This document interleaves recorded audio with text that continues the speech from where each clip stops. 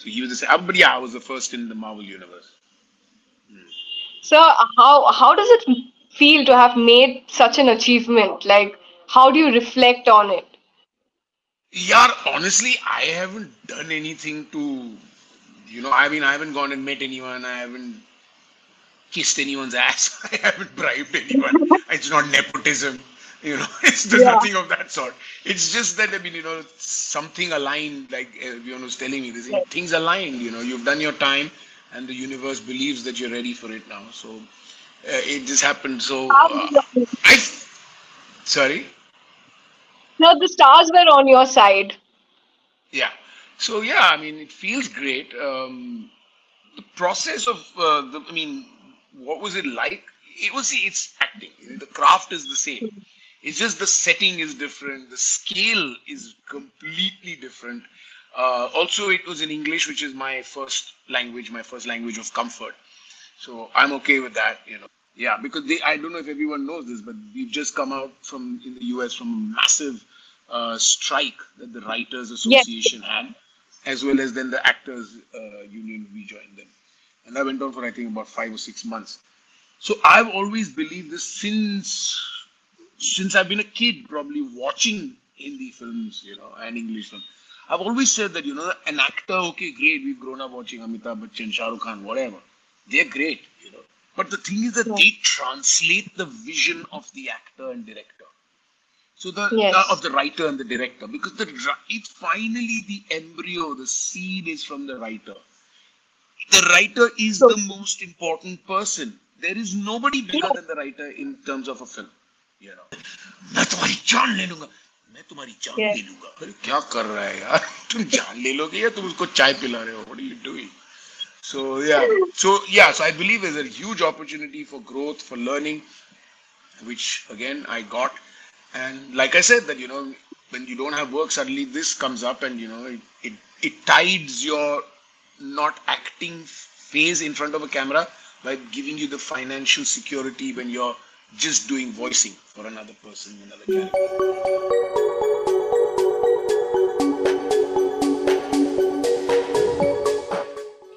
Hi, I'm Mohan Kapur, and you're watching the podcast with Enigmatic Horizon. Hello everyone. My name is Murchana, and today we have a very special guest amongst us. Well, he's a veteran actor of Hindi cinema, Mr. Mohan Kapur. Mr. Kapoor is not only a prominent actor in Indian cinema, but he has also made a name for himself in Hollywood. That too, in Marvel Cinematic Universe.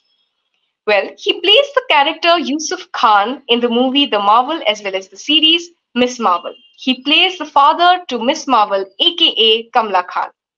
In Bollywood, he has also appeared in several popular movies such as Haunted Treaty, Jolly LLB, the most recent one being The Vaccine War, as well as web series such as Hostages and Black Widows. Sir, thank you for being with us today. It is an honor to have you. Thank you, Murjana. Thank you so much for having me, and big hello to all those who are going to be watching and listening to this absolute fun podcast of ours on Enigmatic Production. Thank you so much once again. Thank you, sir. And first of all, we would like to congratulate you on being part of the MCU, one of the biggest film franchise in the history of cinema worldwide. So we would like to know how it all happened. Tell us about your experience on working with Marvel. So I have a manager in LA who became my manager because I had done some production, an independent film here in India, and she really liked my work and she said that why don't you come to Hollywood and work in Hollywood? I said, what, are you crazy? I said, I can barely make ends meet over here with Hollywood. I'm not going to work. It's not going to happen. So then the director also tried to convince me over the next couple of days. He's saying, no, listen, you should think about it. So I asked him, okay, what do I have to do? So she's saying, I'm also a manager, so I will represent you. So I said, what do I have to do? So she said, we just sign a memorandum of understanding that I'm representing you, and then I'll take it on from there. I said, okay. So she kept sending me scripts for auditions and things like that. And, lo and behold, I used to actually do the auditions and I used to get the role.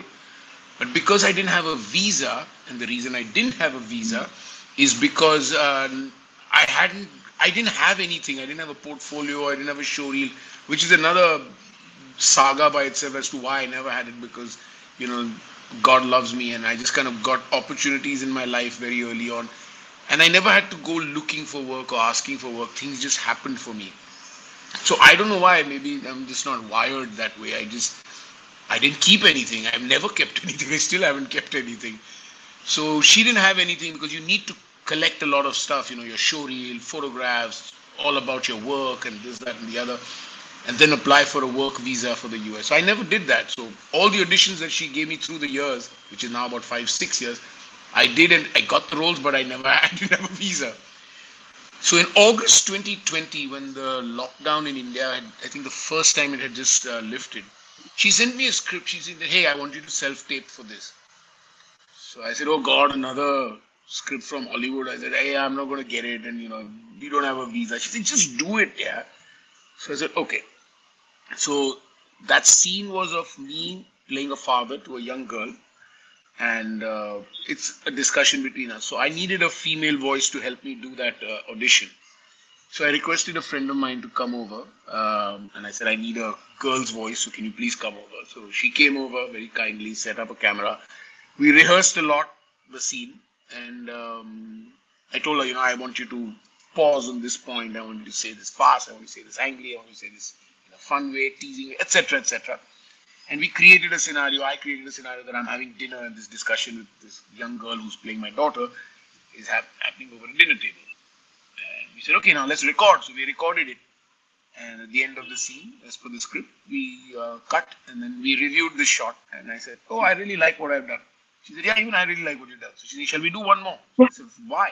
She said, "For safety." I said, "Safety of what?" I said, "I like what I've done." I said, "I've hit the right notes as a performer." I always, even when I'm shooting for whatever film or project, not just for auditions, if I've hit the right note as a performer, I've got the right points of my performance. I don't want to do more takes. Why should I do more? I've got it. Because otherwise, it never ends. You can keep doing different versions of it. It doesn't end. I feel I've got it. I've got it. So I said, "Okay, we've done once. You've got it. Send it." She said, "You're risking it." I said, "You're not going to get it anyway. No point. I'm just doing it as a formality. Send it." He sent it. 2 days later, my manager called up and she's saying, "I sent it to the casting agent, Sarah Haley Finn of Marvel. And she loved it. She's saying that as far as she's concerned, she's found the character of this father." So I said, "Oh, that's sweet." She said, "But yeah, but she still has to send it to Disney, to Marvel, and they have to do it. And there's a whole process. And they might, make you audition again with another scene and this, that." I said, "Oh, okay." And audition something like this, like over a Zoom call. I said, "Yeah, okay." About 4, 5 days later, and because she's in LA, I'm in India, all these calls with her used to happen when my sleep time, and she's awake in her day. And she called up, and 4, 5 days later, she's screaming on the other end. I said, "What happened to you?" So she's saying, "You got it. They've confirmed you. They all loved you. They all loved you." I said, "Seriously?" And I'm sleepy. So I said, "Oh, okay. Yeah. Oh, that's great." So I thought, "Oh, now I've got a job. I've got some work to do." And Yeah. I was very grateful to God because, in COVID, everybody's sitting at home. There's no work happening. Nobody's shooting, at least in India, nobody's shooting, doing anything. So I said, "Man, in COVID times, I've got an assignment." Then talking to her for a while because she was popping champagne and rejoicing over there for herself and, being very happy for me. Then when my sleep broke and I kind of was awake completely and we were still talking. We were talking for about, I think, an hour, 45 minutes. Right. Then it kind of, sunk into me. I think, damn, I'm actually getting work to work in America, in Hollywood. And now listen, here's the thing. I'm a Marvel, I'm a viewer. Okay, I'm an audience for any and every kind of film that I do go to watch. In that, Marvel is also one of them.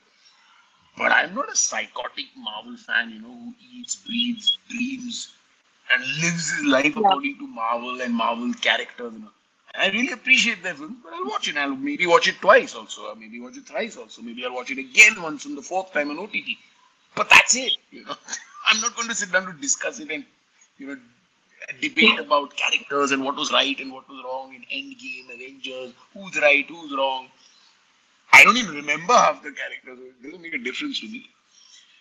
Then it sunk in. I said, "Oh, but I'm doing Marvel, man. It's the biggest production studio in the world."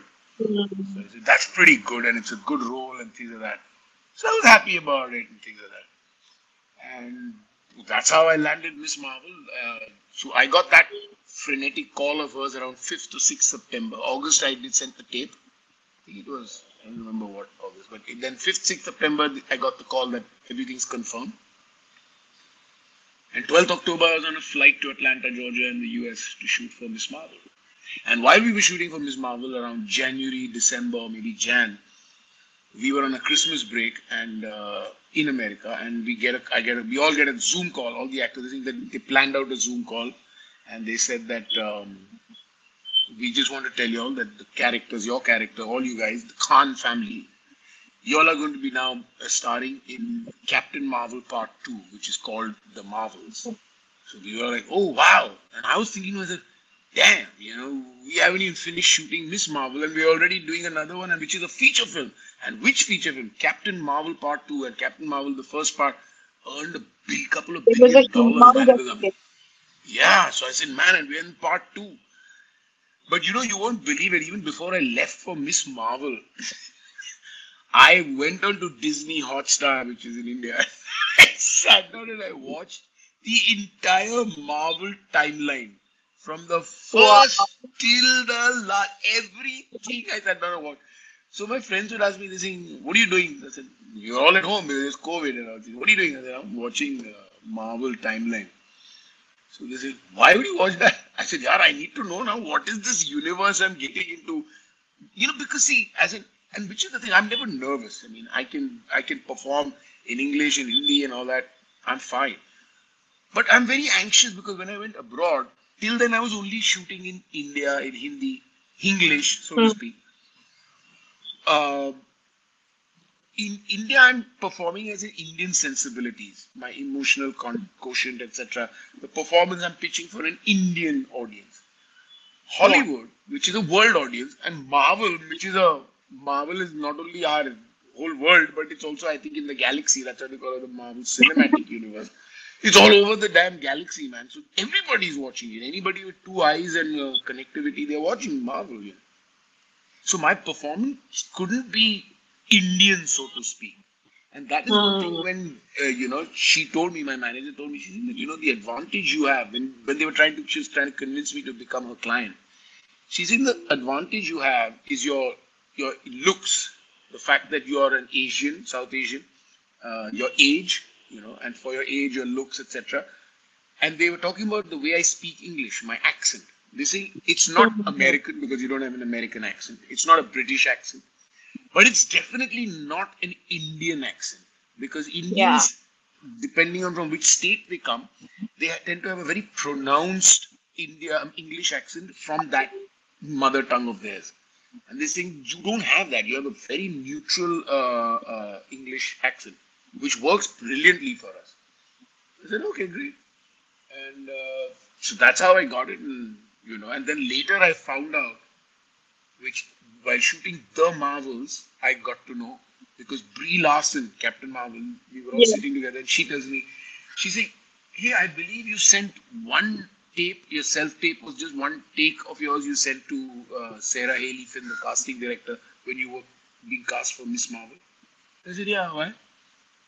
She's saying they didn't have another level that, now they will talk to you on the Zoom, then they will have another audition with Disney and these people. I said, no. So she's saying, hang on, you're trying to tell me that you did one self tape sitting in your house and only one tape. You didn't do a second Yeah. safety or anything. I said, no, I thought I got the first one right. I said, I'm sending it. I don't expect to come, so I'm not going to waste my time over it. She's saying, do you realize you just sent one take and you landed the role of Yusuf Khan in Miss Marvel and now you're shooting the Marvels? She's saying it never happened. You have to go through at least three levels. And they loved you on just Exactly. one thing that you did and you got the role. It's I a said, huge yeah. deal. I said, I'm also a superhero, man. Yeah, so that's how I got it. And I was very humbled by it, or to be very honest, Yeah. grateful, humbled. Because, firstly, it was COVID. So in COVID Yeah. time, I got a job, good job, great job. And my thing was also that seeing that, yeah, there's so many other great actors, Indians. How Yeah. did I get it? And I used to talk to my colleagues, actors over there, my directors. And they said, listen, maybe this was your time. Maybe you've given your Hmm. time to the universe and your time has come, and this was destined for you. Definitely. I said, well, okay. I'm just grateful, humbled, and now I'm enjoying the ride. Wow. Such a good journey, sir. It's so good to hear. And also, I would like to ask, are you the first actor from India to star in the MCU? I believe so. I mean, Oh, Indian as wow. in, So, yeah. how does it feel to have made such an achievement? I'm not sorry. I'm not the only. I was the first. Then there was a Yes, second yes, Indian, Harish. Harish was the second actor. He starred in Shang-Chi, I think. He starred yes, in Shang-Chi. yes. He was the Indian, this thing for that guy. Yeah. So he was the but yeah, I was the first in the Marvel universe.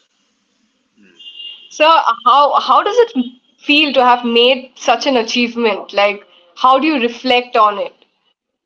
Yeah, honestly, I haven't done anything to, I mean, I haven't gone and met anyone. I haven't kissed anyone's ass. I haven't bribed anyone. It's not nepotism. There's Yeah. nothing of that sort. It's just that, I mean, something aligned, like everyone was telling me, this Yes. things aligned, you've done your time and the universe believes that you're ready for it now. So it just happened. So Stars were on- I, sorry. No, the stars were on your side. Yeah. So yeah, I mean, it feels great. The process of I mean, what was it like? It was, see, it's acting. The craft is the same. It's just the setting is different. The scale is completely different. Also, it was in English, which is my first language of comfort. So I'm okay with that. And I think what matched or what worked a lot for me was sensibilities. I think my sensibilities were a lot in tune with the way they think, you know. And Hmm. in terms of whether be it professionalism, be it characterization, interpreting the character, the way he's going to do it, also appreciative of the fact that they were very open to my suggestions. I would try to add a few words in Hindi, Urdu, so that it gives a little garnishing. And they loved it. They said, yeah, because of South Asian. I said, because anybody who has this thing, they will say something from their past, I mean, from their social milieu. So you could be talking in English and suddenly, something goes wrong and you just say, oh, teri.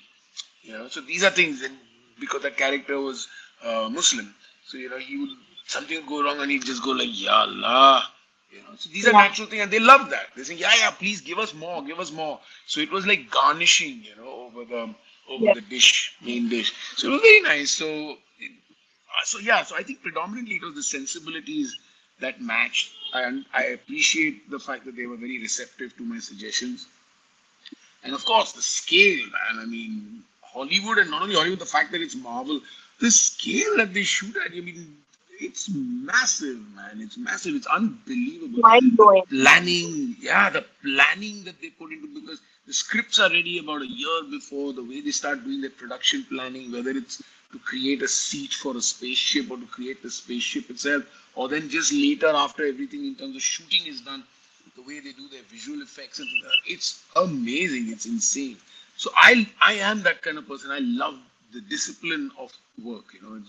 There's of course the creativity and the fun part of it and all that, the gratification of it. But what I really like about anything, even my day-to-day Hmm. life, I really like discipline, because I believe that when you've got things sorted and everything is planned out, there are less chances for error and things going wrong. And there's a lot riding, there are millions and millions of dollars of production money that they're putting into it. So they plan extensively, and there's very, very little room for error over there. I mean, they plan outdoor shoots based on weather, and their weather satellites are amazingly accurate. So if like you just want to go out for a walk, and you time it, you look at your weather app and it says it'll stop drizzling in 15 minutes. And literally between 13 to 17 minutes, the drizzling would stop. So you could go out for a walk. So they plan their Wow. shoots. So they say 4 days from now, we're going to shoot outside in the field. So I said, but what if it rains? They say, no, the weather said it's not going to rain. It can still happen. It's not that it can't. There's Yeah. chances. But it's very unlikely because their satellites are I think it's a little bit sharper than ours. I mean, our satellites take a little time to figure things out. Oh, बारिश आ रही है, शायद आ रही है, पता नहीं है. देख लो, अगर बारिश आ गई तो आ गई. So छाता it's a very लेके निकलना. meticulous process. Oh yeah. It has to be. Having said which, I've only done Marvel, which is huge money is huge. So maybe they are of that nature, of that caliber, of that mindset, that sense of professionalism and discipline and excellence. Uh, Probably the not so big productions, the independent films, maybe they're also a lot like us. Like if you say India, I mean India, the big productions over here, they're equally, maybe not as big as them, but they're equally, well sorted out. Like um, Hmm. Excel Entertainment, Farhan Akhtar, Ritesh Sidhwani, their production house, Karan Yes, Johar. So these big production houses, I'm sure Rohit Shetty and I work with them, but I'm sure these big production houses, they are very sorted. And at least today, yes, these people absolutely. are really sorted now. It's not like the old days when I started my career in design, where everything was like, whatever happens will happen, Yeah. blame it on whatever. So it's not like that anymore, at least not with the big guy. So I'm sure that even abroad that there must be smaller productions which don't have that kind of money and infrastructure to put behind it. And but the fact is that they respect professionals from every department. They give them their due time Hmm. and the due credit. Uh, Most of the time, I'm guessing the due credit they do give. But over there, what I really like is that they respect the writers a lot. You know, Yes, yeah, that's everyone very probably should know that there was, yeah, because I don't know if everyone knows this, but we've just come out from in the US from a massive strike that the Writers yes, Association had, as well as then the Actors Union rejoined them, and that went on for I think about 5 or 6 months. So I've always believed this since I've been a kid, probably watching Hindi films, and English films. I've always said that, an actor, okay, great, we've grown up watching Amitabh Bachchan, Shah Rukh Khan, whatever. They're great. But the thing is that yes, they translate the vision of the actor and director. So of yes. the writer and the director, because it's finally the embryo, the seed is from the writer. The writer is So the most important person. There is nobody bigger yes, than the writer in terms of a film, you know. And definitely. like I almost say it till the cows come home and people are bored of hearing this from me. But I must say this to the audience that's listening to us just now. A good script can make Mohan Kapur into a star. A bad script, Shah Rukh Khan cannot salvage. You cannot do a bad script. Whatever you do, you cannot help. It will fail. But a good script Yeah. can make a mediocre actor also a really good, get a good performance out of it. So the writer and then the director who translates the vision of that writer along with the rest of his team. So then there are the actors, the editor, the music people, everything. It all comes together. Art direction, very huge. Costume, makeup, every department. So they give due credit to all these departments, to all the because the creative process, as we all know, is a collaborative process. One thing goes out of sync and it's disaster. I compare it to that of an orchestra. So in orchestra, Yeah. whatever, 30-piece orchestra, everyone's playing their instruments, playing it to a certain pitch, to a certain note, to a certain degree of decibel. One guy decides, no, I want to play my flute a little longer or a little louder. Gaya. The full symphony, the concerto is out of sync and it's in the garbage. So Yes. similarly, filmmaking or any audiovisual thing is similar to that. Everybody has a role to play, a part to play, and everyone plays it to that part. And the director, being the captain or the conductor of that orchestra, he makes sure everyone does it to the way he wants it. So yeah, which is why finally people say that fortunately, unfortunately, the actors take all the credit.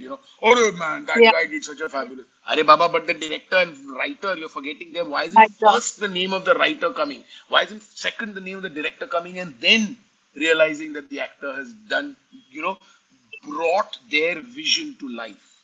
That is what it should be. But yeah, it's there. It's happening. It's happening here too. Hopefully, better Yes. and bigger. So also, apart from being an actor, you are also a voiceover artist. So you have given your your voice to prominent figures like Dwayne Johnson, Chan, and also Marvel's one of most favorite characters, Doctor Strange. So tell us about your experience as a Hindi voiceover for Doctor Strange. So how did it fall into place, and what was your thought process? Like, wow, I got Doctor Strange's voice. So hang on. The thing is that Miss Marvel and my journey in Hollywood happened only in 2020. My voicing career began way back in the mid 1990s. And I've been doing this stuff since then. So, things like Die Hard for Bruce Willis, Liam Neeson, Jackie Chan, John Travolta. I, I'm not sure, but maybe I think even Samuel Jackson, Dwayne Johnson, a lot of them. I've done a couple of hundreds of films. I've dubbed these Hollywood films. Not only Hollywood, I've dubbed some Korean films into English. I've dubbed Tamil films into Hindi. I've done animation films, characters in animation films. So I've been dubbing. What you call dubbing is actually voice artist. I've been lending my voice to a lot of actors playing different characters from Hollywood. So Doctor Strange was I had first done that where he just made an appearance in one of the Marvel films. It wasn't a full-fledged Doctor Strange film. So he had been introduced that, and I did the voice for that. But because I had done it, my voice had worked for it. The studio in Marvel and all, they must have liked it. So they said, no, continue with that guy's voice. And that's what usually happens if one voice works. Everybody, not only me, everybody's voice stays the same for across all the new projects. So then when the Doctor Strange film came, I was obviously, my voice was cast for that.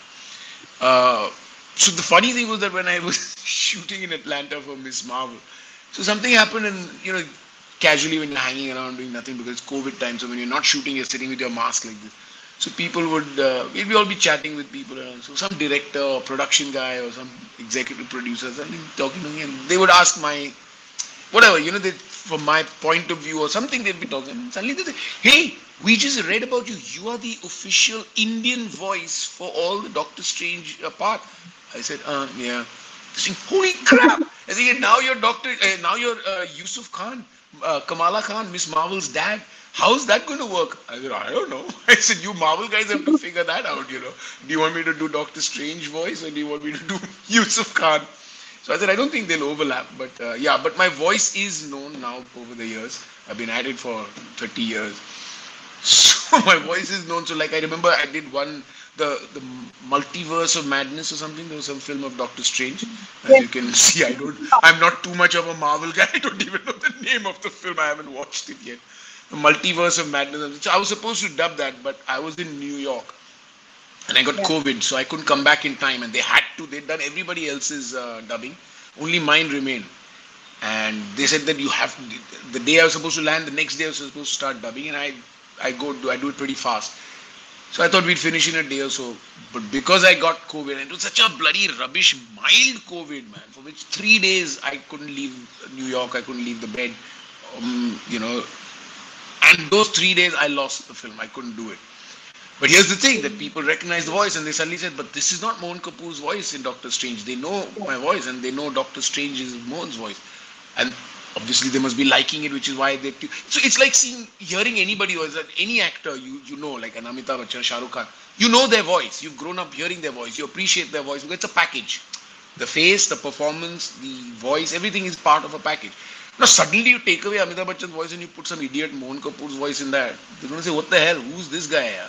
We want Bachchan's voice, So similarly, I guess they appreciate my voice in Doctor Strange and all the other characters that I do. And suddenly when it's not there, so they all reacted, They say, hey, what the hell? We don't want that. But it kind of, life has to go on. One Mohan Kapur does not dictate the release of a Marvel film, and especially something as big as Doctor Strange. So, so I must also say that, it's very humbling, and again, I'm very grateful that an actor's life, you're not always constantly busy. You're not shooting all the time. So in those times of when there used to be no work, this voicing, being a voice artist, this really helped. It helped me professionally. It helped me financially. And it helped me as an actor, because as an actor, I believe that, in fact, I started voicing to train my voice, to practice dubbing, the art of dubbing, because back then a lot of Indian stuff would be dubbed after the filming is over. So I said, and people are very scared of dubbing. I'm not scared of dubbing because I'm pretty good at it. But even back then, I was pretty okay, good at it. And I said that no, I want to practice so that because dubbing is you're voicing a person's performance. That's not you. You have not performed that. He has performed it, but he's given you the visual template. Now you have to Yeah. match the mood. Although the mood is in a different language, it's in different vocabulary. So you have to match the mouth. So which the dubbing producer, they're sitting there and they say, okay, let's change the script there because this word in Hindi, because they might say three words in English to complete a sentence, but that three words does not make sense in Hindi. So you have to add a fourth word. So either you have to speak faster or then you have to rewrite it to make sure, even though you change the complete words, but it has to mean the same thing. You know. Yeah. So it's a very technical thing. It's technical. It's creative. It's tough at some level. I can understand why some people are scared of doing it. But I guess I've been doing it for so long now, and that there's a certain logic, I believe, to it. I think it's all, pardon the acting brash about it, but I think that if you just approach anything with logic, you can crack it. You can crack anything because everything has a logic. Um, so so voicing used to really help me get my act together in terms of voice training, voice culture, and you're performing, it's giving you a chance. So even if you're not on camera, but you're on a microphone, so you're performing through a microphone. So if the character on screen is doing something like this, मैं तुम्हारी जान ले लूंगा. Yes. I've heard, I mean, dubbing people, the guy is doing this, but their voice is going, मैं तुम्हारी जान ले लूंगा. Abe, what are you doing? Are you singing him a song? Are you Yeah. making love to him? What are you doing? I mean, get that anger, feel it. You can see his veins standing here. He's getting here. मैं तुम्हारी जान ले लूंगा. मैं तुम्हारी जान Yeah. ले लूंगा. अरे क्या कर रहा है यार? तुम जान ले लोगे या तुम उसको चाय पिला रहे हो? What are you doing? So I believe there's a huge opportunity for growth, for learning, which again I got. And like I said, that when you don't have work, suddenly this comes up, and it tides your not acting phase in front of a camera by giving you the financial security when you're just doing voicing for another person, another character. So that's been an interesting ride, and yeah, it's been fun. Everything's fun because I mean, how many people have a job like mine? You wake up in the morning and you get to play another character. I mean, it's like Yes. you're living out your childhood every day. You're just being a different. Today I'm a cowboy. Tomorrow I'm a daku. Third day I'm a police inspector. Fourth day I'm a doctor. Fifth day I'm playing somebody's father. It's fun. It's fun. Yeah. So, along with acting in films, you have also acted in numerous TV shows. And as you said right now, you've also been a voiceover artist for years and years now. So, I want to ask you, in which sector have you faced some of the biggest challenges? Well, to be honest, I would like to define what I consider a challenge. The challenge for me personally is being employed, to Yeah. have work. You know, so I don't have a godfather. I don't have the advantage of nepotism.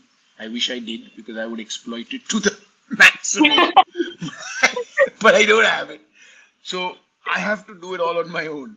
And fortunately or unfortunately, I've never had to go out and really ask for work and things like that. Though I should do it because it'll just keep me more employed and give me more money. But I guess I'm happy with very whatever I get because just that's me. And I refuse a lot of work because I find it total garbage. And I said, "Nahi yaar." Somebody said, "Do it." No, the money is okay. I said, "Yaar, everything can't be about money. I have to Yeah, sleep with myself at night, and definitely. you can't wake up saying, shit, I have to go do that nonsense again. Man." So you just say, I'll draw the line at some point. So between me drawing the line and them not casting me, so I think the biggest challenge for me is not the work.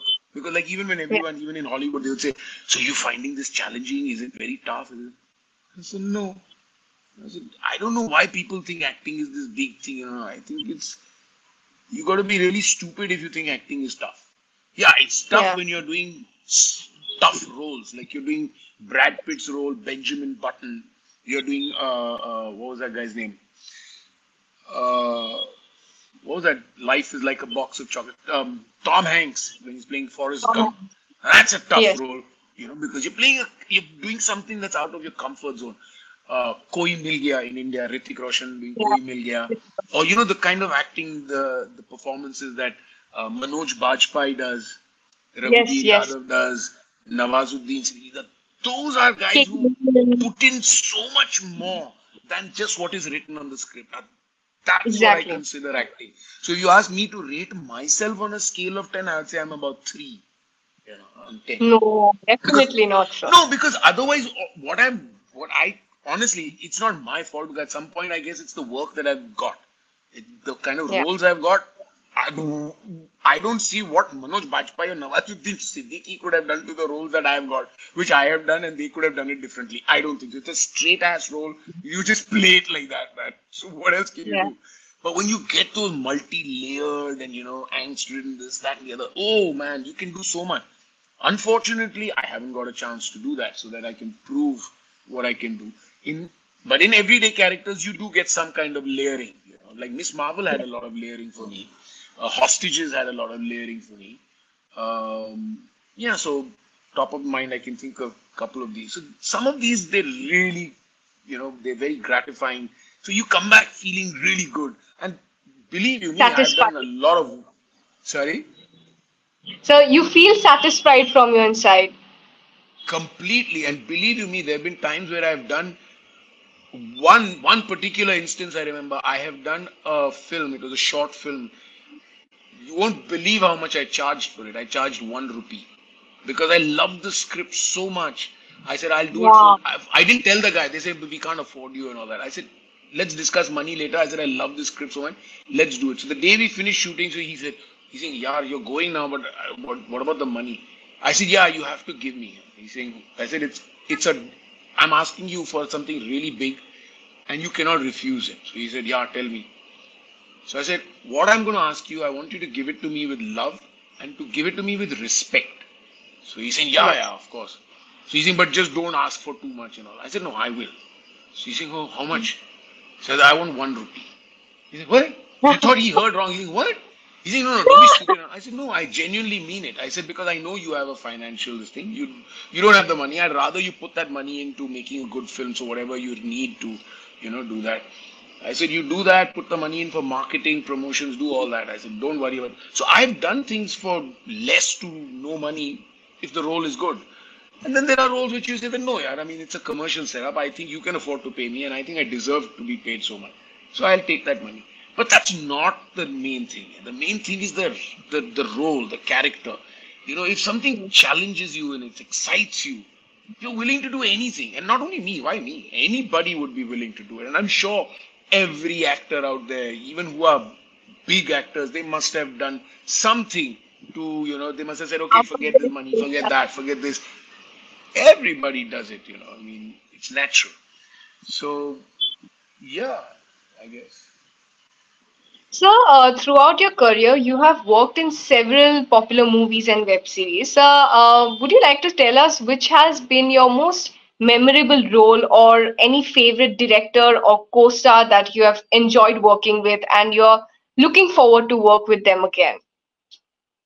So I'll be very honest. I'm a very practical guy. My career in the I call it the communications business because audio visual communication can be film, it can be television, it can be now, as they call it, streaming services.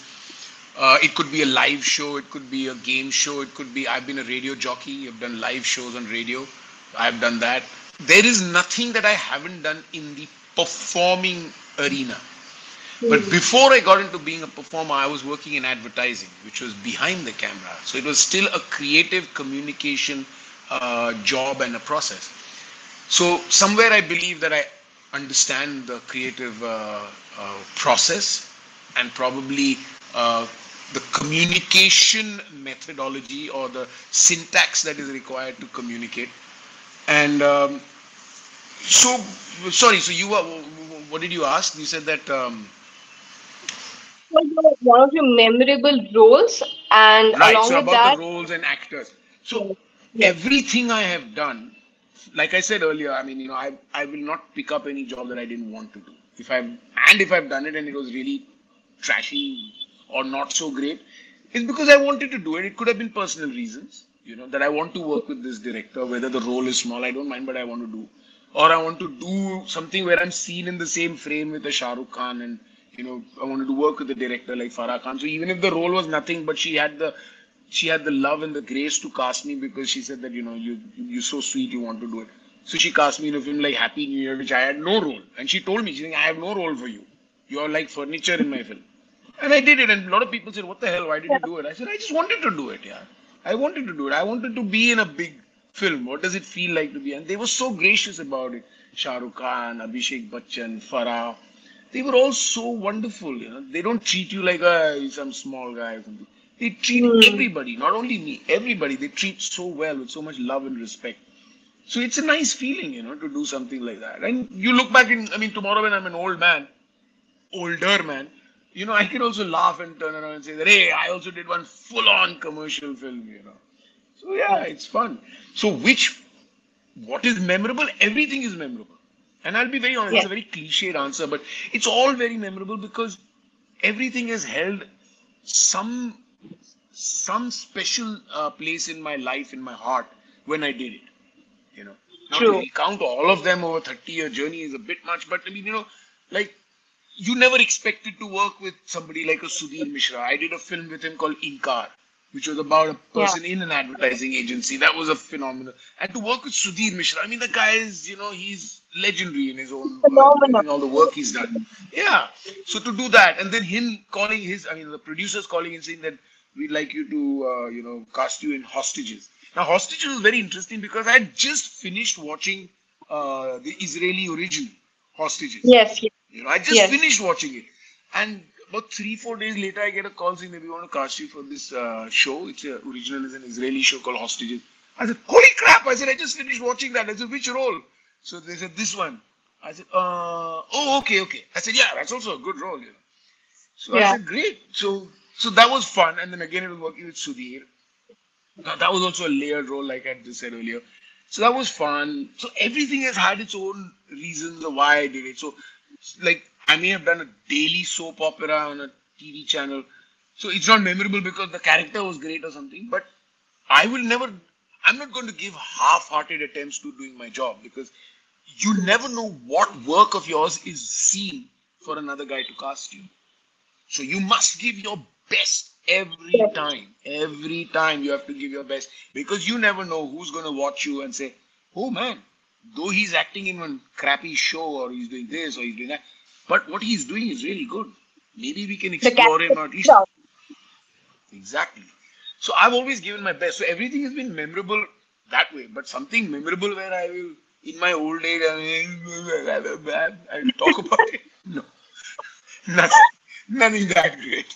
I mean, everything never. And I'm telling you, I'm very practical that way, maybe because, like I said, that I started the whole conversation thing. I worked in advertising, so for me, I never set out to be an actor. I'm an actor by chance, by luck, by God's grace, and maybe somebody up there who loves me.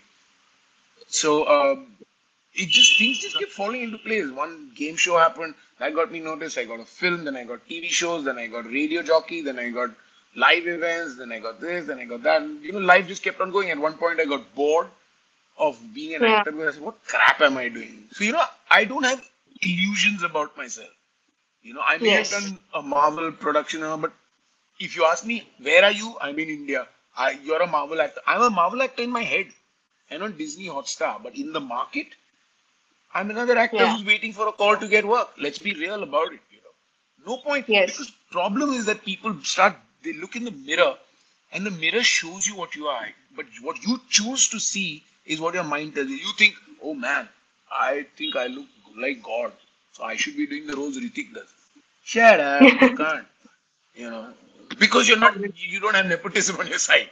But that being aside, that aside, you know, you, and you might just be better than Ritik for all you know.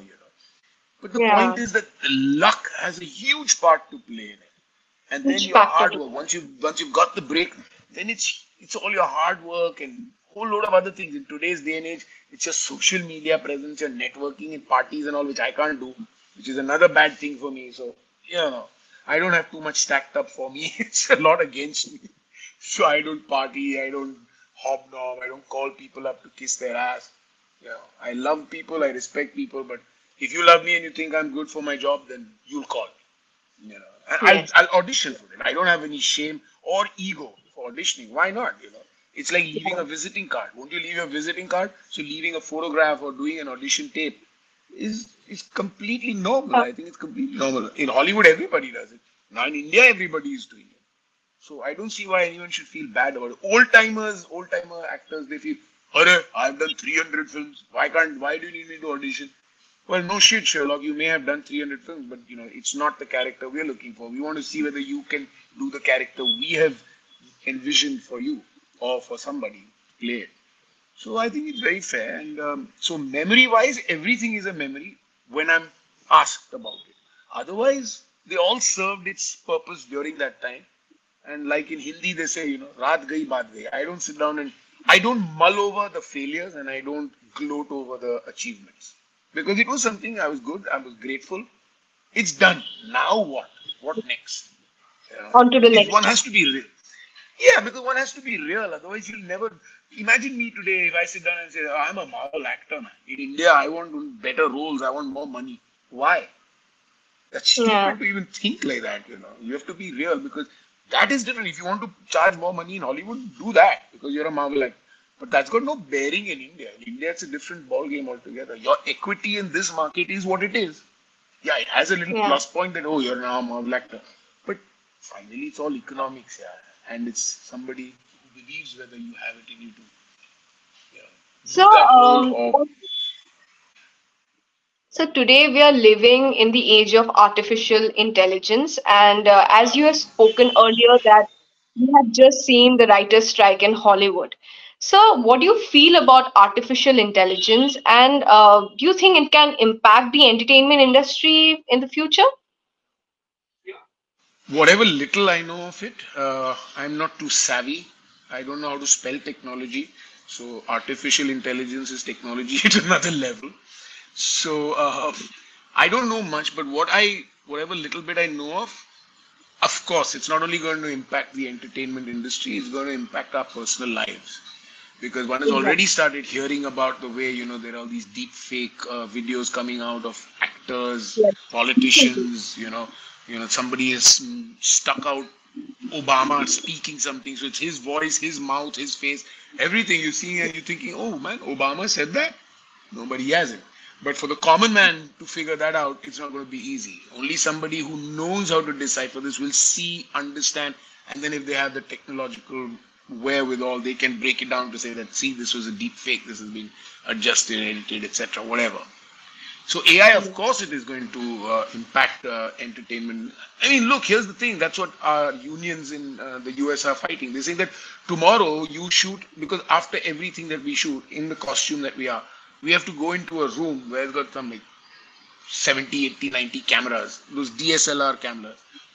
And you just have to stand there frozen still for 4 or 5 seconds. And all those cameras, literally 360 degrees, there are over couple of hundred cameras, they all click your pictures. So now they have a composite image of you. And based with that and computer graphics, they can make you do, say, anything. Now that is basic VFX. Now imagine with artificial intelligence what they'll be able to do. They don't need me. Yeah. They don't need my physical body at all. So they can create anything. I'll say, but hang on. So for example, let's say for example, Miss Marvel. If, Yes. God willing, we come out with a season 2, and for some reason they say, hey, we don't want more. But because I am contracted to them, they can have an artificial intelligence imagery of me, and that image will act out the entire scene. So what happens to me? So it's very important that the people who are in the business, people who are policymakers, audience, I mean, can't give them too much this thing, but they should just be a little responsible, take the time before they react when they see something, especially when it's got to do with political social anything news like that. They should be a little bit more patient and a little bit more understanding to say, no, question things. Don't just assume that, oh, but I've seen it. How do I know it's AI or not? Exactly. Since you don't know it's AI or not, give credence to the fact that it could be an or not. So wait a while. Just wait a while and let's see. So it's very important that the public should just have a little bit of patience for that. In terms of policymakers, they should understand that AI is something that can affect them also. Back in the day, there Yes. was Watergate. After that, it's been fake news. Now it's AI. So anything can happen. Look, it just takes one person to decide he's got a bee in his bonnet against you. And he can do Yes. anything he wants and ruin your life, your career, your family life, whatever. And that's disgusting. It's so bloody unfair. And in today's short-term memory of social media, how are you going to prove yourself? And how much can you shout on social media to prove yourself? Who's there to listen? Because once that image is formed in their mind, they're not going to bother about thinking about you again. You may come back and they'll say, now he's just trying to clear his name. Oh, she's just saying that because that video of hers has come up. Crying Yeah. out loud. Don't be stupid, man. So be careful. Judge things for what they are. Uh, be careful what videos you share with whom, what videos you take of yourself, where you post it. Don't download apps you don't know about. You have to be very particular now. Because while you've Wait. got everything at your disposal, but a lot of those things are, so to speak, for a lack of a better word, carcinogenic. Yes. Technology can be carcinogenic. And it can really Yes. affect you mentally, physically, financially. Financially, of course. They can take all your money. Yes. You don't want that. So if you don't want your Yeah. money getting robbed, why would you want your reputation being Yeah. robbed? So, do you feel that cinema can be a force for social change? And do you wish to be part of any such movie in the coming future? Look, I don't think movies will cause a morcha or a crusade on the streets. A Yes. movie, a book, a play, um, a recording, these are things that can stir emotions, it can stir your thought process. But is that going to take out a morcha? No. Otherwise, there must have been so many films in the world that should have already done that. There have been some that have had a positive change. Like I know that there was a film called The Constant Gardener, which was about unethical drug trials in the African subcontinent. And the UN, I believe, they got wind of it. They saw that film. And there was a ban put on unethical drug trials in Africa. In India, I've been privileged enough to do a film called Ummeed, which means hope. Again, based on unethical drug trials in India, because it's a very huge problem in India and the public doesn't know about it at all. It's a massive problem. So a film was made. Its film is ready, but we haven't got a censor certificate because the censor saying we don't know what to do with this film. Should we pass it as adults? Should we ban this film? Should we make it tax free? So they're confused. They don't want to give a censor certificate. And the problem is not because of the content of the film. The problem is what are they addressing? They're addressing the pharma lobby. The pharma lobby is a big, dangerous monster out there. So they don't want to go against that because foreign pharma companies are coming, testing their newfound drugs on hapless tribal poor people living in small areas who don't know what they're doing to them. They can't do this Yeah, in they America do. because in America they're not accountable over here. In Yeah. America, they'll have to pay them insurance, they'll have to pay them their medical fees, this, that, they can be sued. They won't do that there. So they come to poor countries like India, Africa, hopefully it's stopped now. In India, this is still going on rampant. Young children, tribal children. And for what? 500 rupees. There are case studies of people who have done it for 2 samosas. The family elder, father has done it for 2 samosas. Okay, test on my child. Or a bottle My of God. country liquor. Because they don't know better, right? They don't know better. And that's why it's not illegal, it's unethical. It's unethical. So Yes. films can definitely cause awareness. It can start a dialogue. Now like there was this film come out about Animal. So people are talking Yes. about misogyny and the whole the anger, the whatever. I mean, I've not seen the films. They're talking about the way women have been treated over there and things like that. So The sad thing is, don't judge a film because of that. Don't say, what is this nonsense? Because a storyteller is telling you a story. Yeah. Everything has Yeah. a hero and has a villain. Now, how do you want to show the villain is up to you. No? Ramayana Yes. showed Ravan in a certain way. Animal is showing their villain in a certain way. You don't have Yeah. to subscribe to that. No, but it will influence people. Yeah, bad things influence people, I get it. But that means no story can be told. Let's all talk about good movies only then. Who addresses the elephant in the room then? Nobody.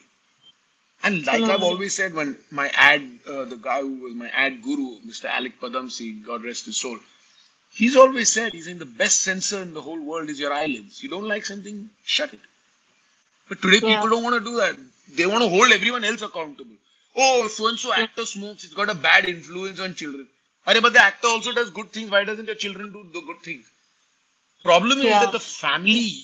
the individual family unit has stopped taking responsibility for what they are meant to do.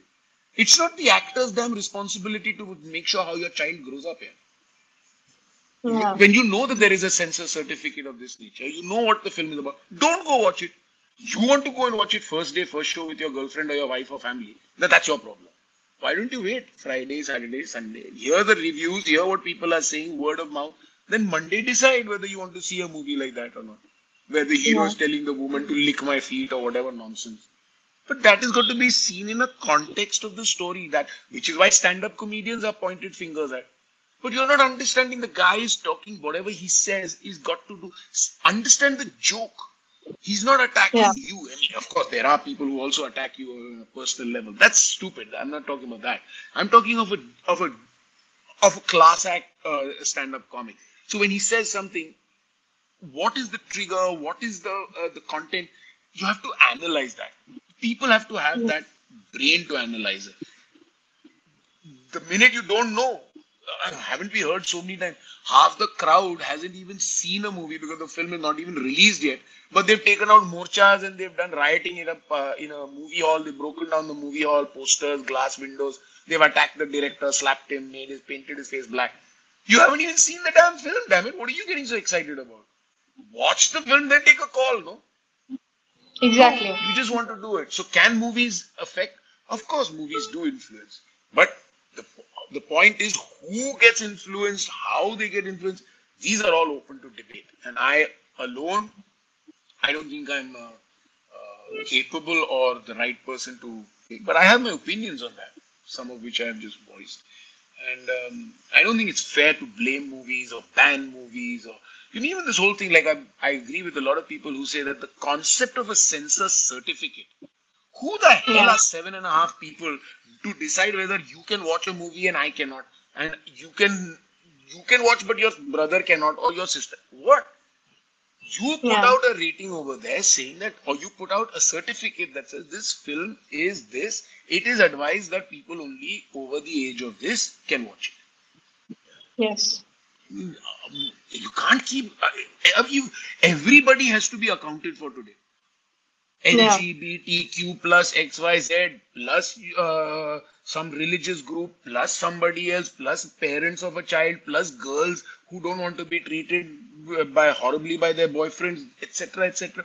In fact, just today I was telling my cook because she brings her son home and he's like about 2, 3 years or something like that.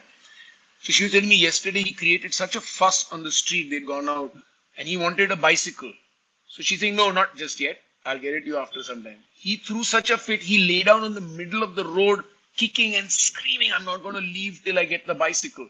So she thinks we had to get him the bicycle. I said, look, fair enough. A child wants it. This thing, and that whether you can. So what if you couldn't afford it? What would you have done? What would you have done? You Yeah. would have let him cry, slapped him 2, 3 times, and then put him in the car and or in the auto rickshaw or whatever, and then got him home. I said, but Yeah. the point is you gave in to him. I said, problem is now just extrapolate this situation. This boy is growing up knowing that I can ask for anything and I will get it. Yeah. He opens my refrigerator, things that are lying there for me. He will wants to eat that. She says, no, you can't have it. He'll throw a hissy fit till I come there and I tell her, okay, listen, you play the good cop, I'll play the bad cop. So I will look at him and I'll say, no, don't you do that. He gets scared and he keeps quiet. But that's so unnecessary. Why should one do that? And that's not my bloody responsibility that you as a parent, you are meant to make sure that he handles himself properly, or you make sure that he understands how he's meant to handle himself. Because these very often these kind of misplaced sense of priorities a child grows up with, and tomorrow when his girlfriend rejects him, his attitude is, how dare she reject me? And Yeah, that's when the acid exactly. attacks happen. That's when they'll stab them in public. What shit? And now who are you going to blame? Some film that he saw? Come on, man. What did he do for all the years before he watched the film? Who shaped his personality before that film released? For him to become like Mm. this. One film made him so mad. Then there's something wrong with him. If one film could do that to him. It's crazy. And there are so many films that do good things. Munna Bhai MBBS. How come nobody talks about that?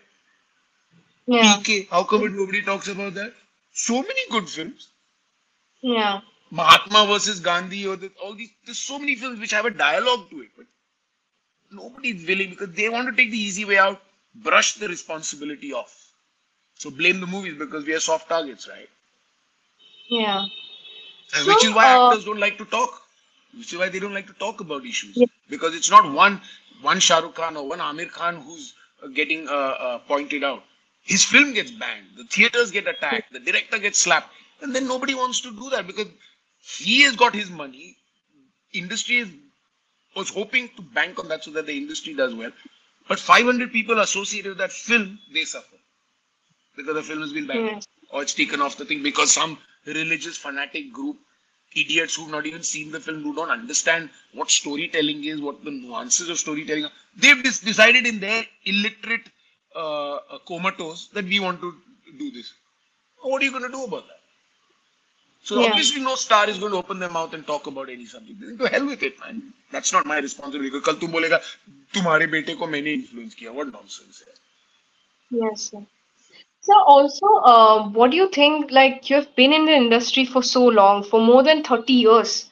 So, you have seen a lot of things being an insider from the industry. So, what do you think is the biggest challenge that we are facing in Indian cinema today? I think it's a little bit more of the same that we just discussed, and I think it's about being able to tell stories with a conscience that does full justice to the storytelling. We are too Yes. worried. I mean, I read the headline of some article where Javed Akhtar Saab said that, if he had to write the Sholay scene in the mandir where, Dharmender is behind Lord Shiva's statue and he's joking with Hema Malini who's asking for a good husband in front of, and he imitates thinking that he's Shiva, and then, oh, Ladki, why don't you marry Viru?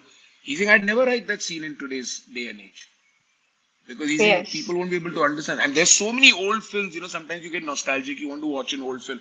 You watch that and you wonder, dang, if this film had to release this time, day of age, some women's group, some religious group, somebody or the other, there would be riots, man. They would kill. They would kill. It's scary. And Definitely. Javed Akhtar Saab is also, funnily enough, he's also talked about Animal. And he's saying this is a very unhealthy and very scary situation where a filmmaker has Yeah. to show, the kind of thing about a woman being told, lick my feet and all that. Oh, come on, man. Let's stop being such prudish things. That's the character. Why don't you understand that? But that has an influence on people. But everything has an influence on people, yeah.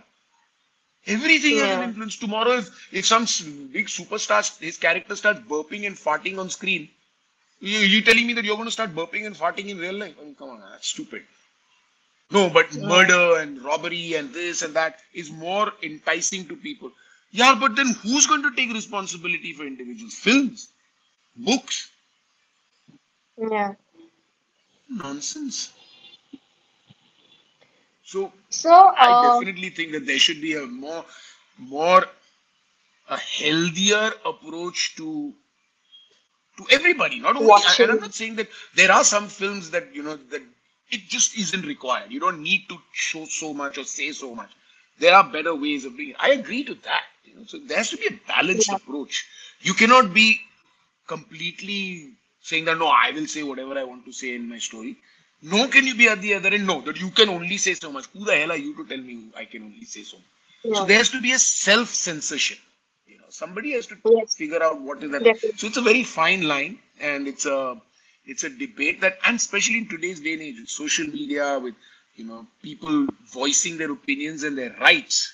Everybody standing up for their rights. Somebody has to do something about it. Policymakers and whoever, board of certification. Somebody has to do something because this cannot go on. Everything cannot be Yeah. passed off on one side or the other side. That's ridiculous.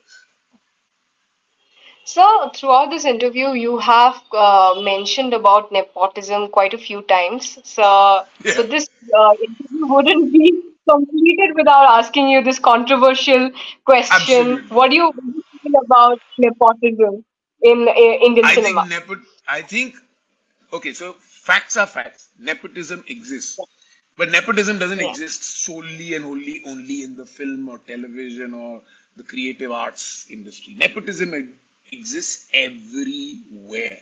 Nepotism is not. I don't think nepotism is necessarily blood oriented, like father gives to son and etc. Because, well, quite obvious.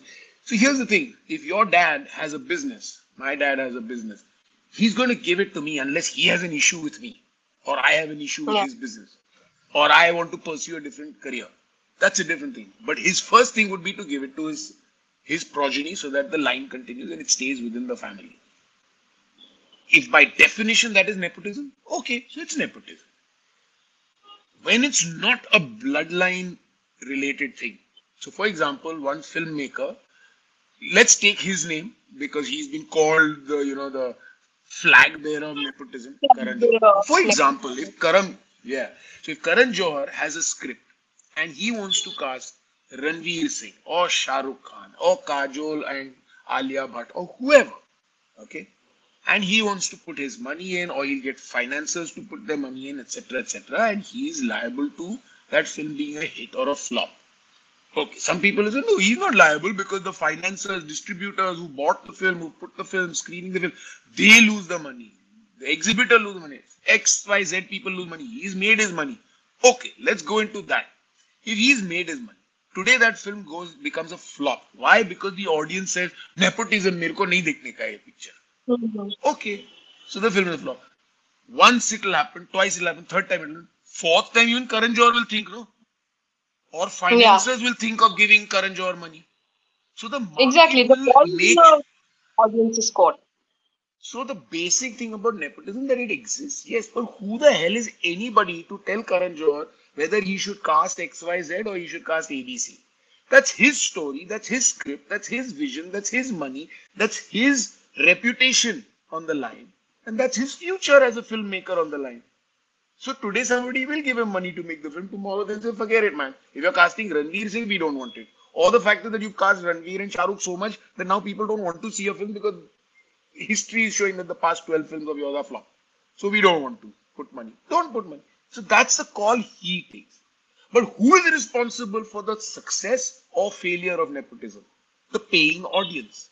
So the same people who are Yeah. criticizing and bringing up this topic of nepotism, they should shut up, go into the bathroom because that's where they should be with their faces and look in the bloody mirror, take a good long hard look and say who the hell is responsible for nepotism? You. Stop watching the Yeah. film. You know the announcement is made, the poster has come out, the song is released. You know that XYZ actor and ABCD producer director are making a film. Bullshit. I don't want to see it. So day one only you know. So don't go. And so many films in the recent past have proven that fact. So you don't watch it. When it releases on OTT, then when you slimily you will go and watch the film because now it's free to you. Yeah, but there's nothing free because you're paying a yearly charge on OTT. So you'll watch it. And then you might even Yeah. secretly like the film, but you don't have the balls to turn around and say, oh, I like the film. I didn't want to pay money Yes. and watch it. Exactly. Obviously, but you will watch it. You'll not admit it, but you'll watch it. So everything finds its way finally in the market space, in your mind space, everything does. But it's just so bloody unfair to keep saying nepotism. And how come you only think of nepotism in the film industry and actor, director, producer? What about choreographer? What about cameraman, that is director of photography? What Yeah. about music directors? What about fight action director? What about makeup artists, costume design? Nobody says Manish Malhotra. Are Karan Johar only takes Manish Malhotra's costume because he's good at what he does. So obviously he's going to Yeah. take him. Why do you buy It's so Colgate toothpaste? Why don't you buy Vico Vajradhanti? Because you like Colgate. Colgate works for Yeah. you. So you'll buy Colgate. Or should I now turn around and say, no, Colgate and you have some nepotism, some family connection? Why are you buying Colgate? Why are you not buying Vajiko Vajradhan? Everything Mm. has a link, Baba, and people have stopped understanding. Unless you're turning around today and saying that now there should be OBC, SC, ST, OBC quota in filmmaking also. So you have to cast one scheduled tribe, one OB, other backward class person in your cast. What? What nonsense. Where does this nonsense stop, man? You can rename Yeah. streets, you can change the name of a city. Now you want to cast these people also. Come on, man. When are we going to get the caliber of our lives up? I mean, do we have to wallow in this gutter of mediocrity all the bloody time and whitewash our existence by saying, oh, but we are a great nation because people respect our leaders? What about you? You are a fool. You are a bloody idiot. If the leader is doing a good job, if you think he's doing a good job, then make him proud. Don't make an ass of yourself in the world forum now. When people think about you and look at you, you're making an idiot of yourself. Why isn't the film released? Because it hurts their sentiments. What? Hurts your sentiments? Are you mad? So sad. And it brings me to the film Vaccine War that I did. People are not willing to Yeah. give Vaccine War a chance because the maker made Kashmir Files, which is a monster hit. And what was the problem Hmm. with Kashmir Files? Please tell me. And I must tell you, Vivek and I are dear friends, and I've had a lot of disagreements with him on some of his political stance that he takes, on some of his ideologies, on things. We have a lot of disagreements, but he takes the time. I mean, like any mature discussion, you sit down, you call the person up, and you talk to the person. You're not screaming and shouting your thing. You explain. But the point is, nobody is willing to accept that they can be wrong anymore. You know, Yeah. everybody thinks that the sun shines out of their ass. Sorry, you can't be right all the time. So Yeah. understand, listen, talk, and if you don't know, read up, find out. Don't go for what you're everything that you read and see in the media, do not fall for it. Even if you think it's right, and even if it may be right, double check now, what's the problem? So at the end of the day, otherwise you will feel like a fool that thing, so vaccine war, because he made Kashmir Files, and Kashmir Files was a BJP propaganda film. Are you trying to diss out the thousands, lakhs of Kashmiri Pandit brothers and sisters and families who have suffered so much? Are you saying that was a figment of their imagination? What nonsense. And if somebody is showing it, you will not watch it, or the people who watched it are fools. You will go and watch, what was that film? Schindler's List, about the Jews, Yeah. the Holocaust that Hitler did. But you don't want to watch anything that is got to do with your people. Why? The vaccine war. You have a problem. Why? Because you feel that he's talking about the government.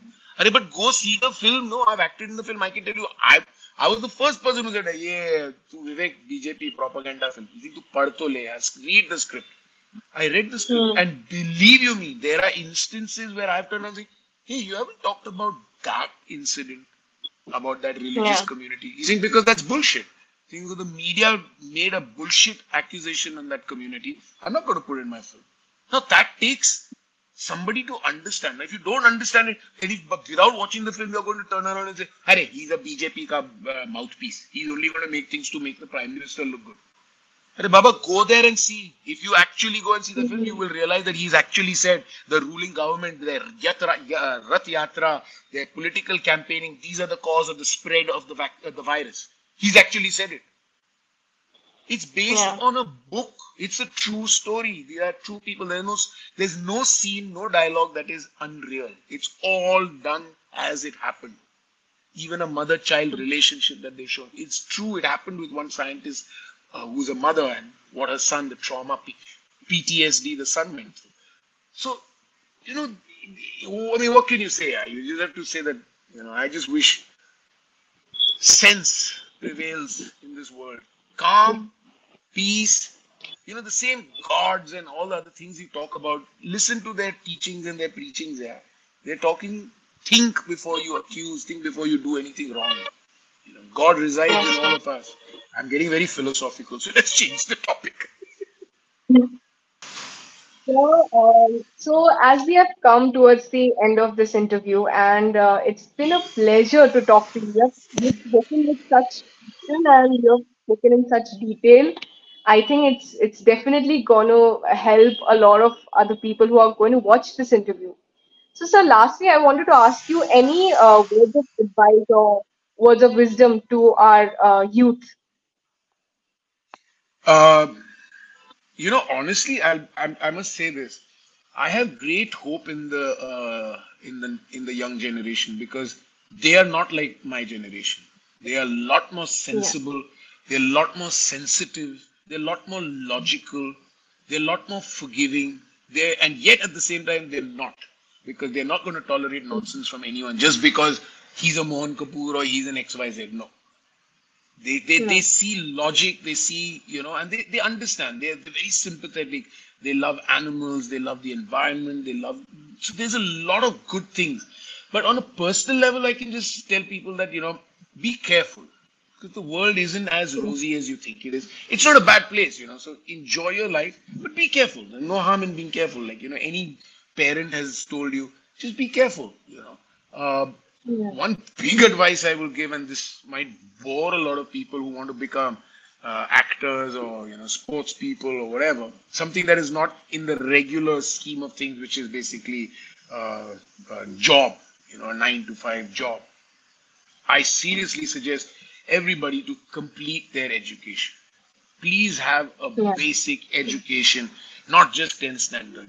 Do your graduation and do it well, because there has to be a plan B. What if the one thing that you're passionate about doesn't work out? Then what?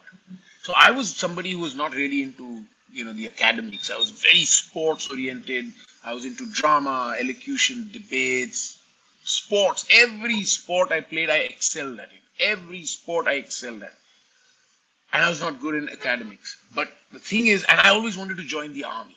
Okay, but because I got so Yeah. carried away in all the fun and games of life, and this, that, and the other, I didn't even bother to think about that boss to join the army. It's not like you're going to go and knock on somebody's door or call a number and say, "Hello, army, I want to join." It's not that, you have to go through a process, but find out. Some of them may be knocking on a door, picking up a phone, but some of them, there's like, the army has a process. I didn't know about the Yeah. process because I was so happy growing up like an idiot, just fooling around in life. When finally I decided, okay, chalo, chalo, I must join the army, I realized that I'm too old to join the NDA or the IMA. I couldn't join either the NDA or the IMA, the military academy. And I think, holy crap, now what do I do with life? So I said, chalo, whatever's going on, let it continue. So I just continued with my life, and one thing, something, I mean, I guess it's all destiny also, but don't rely on destiny, guys, because you Yeah. need to have some kind of a plan. Now, I dread to think that if destiny hadn't stepped in and put me on this path, where would I be? Where would I be? What would I Yeah. do? I mean, I was doing advertising, I was doing all that, so fair enough. But the point is, you've got to have a plan. You've got to have a plan, especially in my time and now. I'm talking the times have changed. It becomes so competitive. It's so competitive. You Definitely. can't afford to take things lying down. We didn't have too much choice then, and it wasn't, but yet it was competitive. Now you've got so much choice. You can just be a journalist, you can be an actor, you can be a sports person and successful yet. But the competition is severe.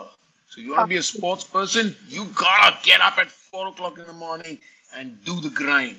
If you're an actor, you've got to watch movies, you've got to read books, you've got to watch plays, you've got to study things. Don't start thinking of yourself to be a star. Don't be a star. Be an actor.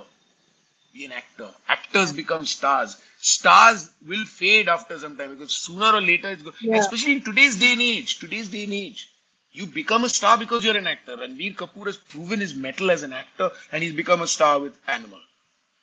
Okay, Yeah. and but everything has a shelf life. Plan, plan, Yes. plan. And plan means, so my advice I mean, in a sentient way would be, get your education complete, a solid education, and parallelly pursue your passion. Whether that's writing, whether that's sport, whether that's acting, pursue that parallelly. Don't waste your time sitting on bloody social media like an idiot. What is it going to get you? Likes? Likes for what? Something stupid that you forwarded? That's nothing. Yeah, you're Yeah. saying I'm making content. You're making content on YouTube. Fine, that's great.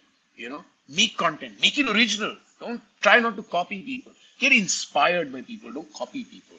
Unfortunately, in India, copyright means the right to copy. It's not.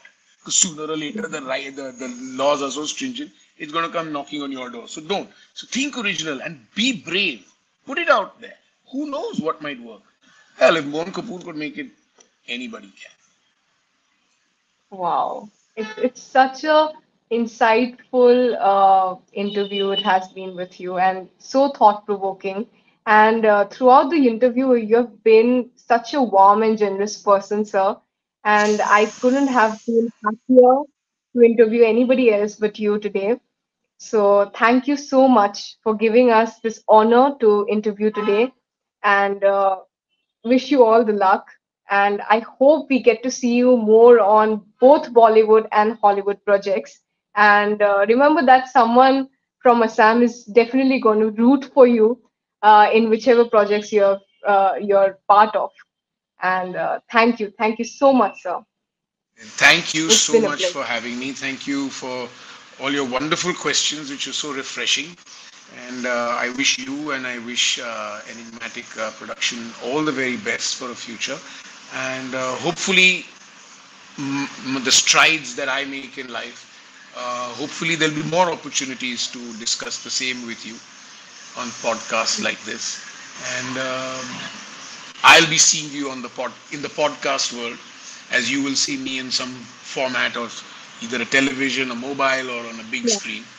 Uh, but yeah, I'd also, as an actor who does film, I would also request and encourage all people to watch cinema in a cinema hall, because our business comes from cinema and not OTT. So that's Yeah. as a request. I mean, I understand everyone has their compulsions and reasons for watching what they want to watch, where they want to watch. But if you watch the movies that are made for the large format, that would really help our industry, and and it'll give you a great experience, because some things are made for the large screen. And once again, thank you so much. Wish you all the best, and thank you for all the love Thank you, and all the time that you've given me and hearing my ranting. sir. No, sir, not at all, not at all. It's been an absolute delight to have you on board for this interview, and I couldn't have asked for more. And this being my first ever interview in my life, you have made my day, sir. You've made this day very, very memorable. I'll never I'm forget this so day, sir. happy I could. I'm so happy I could. That I could, and I'm so happy that you're happy. It makes my heart smile that you're happy. Thank you, sir. Love you, Thank sir. you. Thank Love you you. so much. All the best to Enigmatic Horizon, and to you and to your team, and tons of love. Thank you for this. Thank you, sir. Have a great day, sir. Thanks. You too. Bye now.